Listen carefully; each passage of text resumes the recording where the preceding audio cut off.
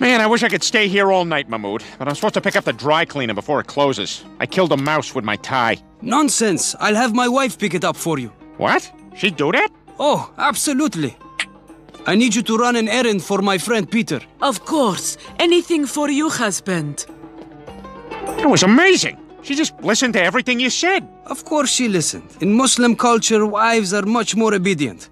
No way, that's awesome! So wait, let me get this straight. Sweet hat, obedient wife, and I get to shout Admiral Akbar when I do stuff? You, sir, have got yourself a Muslim.